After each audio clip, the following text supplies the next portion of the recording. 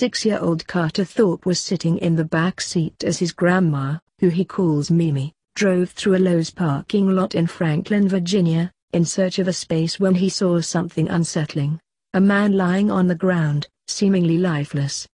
The man, who was sprawled across the pavement next to a truck, started to twitch, and that's when Thorpe yelled at his grandma, Carolyn Cook, to turn around. Cook thought her grandson, who she says has an active imagination, was just exaggerating.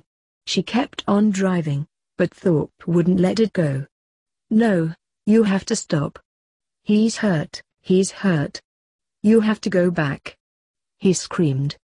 "I said that a few times and then she turned around to show me I was wrong," Thorpe told CBS affiliate WTKR in Virginia. As Cook made a U-turn to prove the supposed man he saw was just fine, she saw a pair of feet peeking out behind a truck. Sure enough, a man was, as Thorpe said, lying on the ground. He was gasping for air, described Cook, who stopped her car in the middle of the aisle to run to his aid. She pulled out her cell phone and dialed 911. Luckily, another passerby stopped and performed CPR until an ambulance arrived and transported the man to a nearby hospital.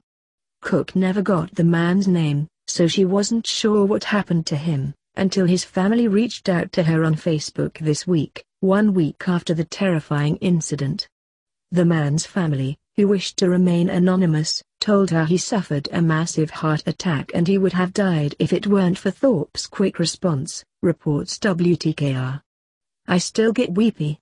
I'm just thankful. Thankful that God put me in that parking lot when he did," said Cook. Karter would not take no for answer. He was determined, and I'm glad he was. She isn't the only one.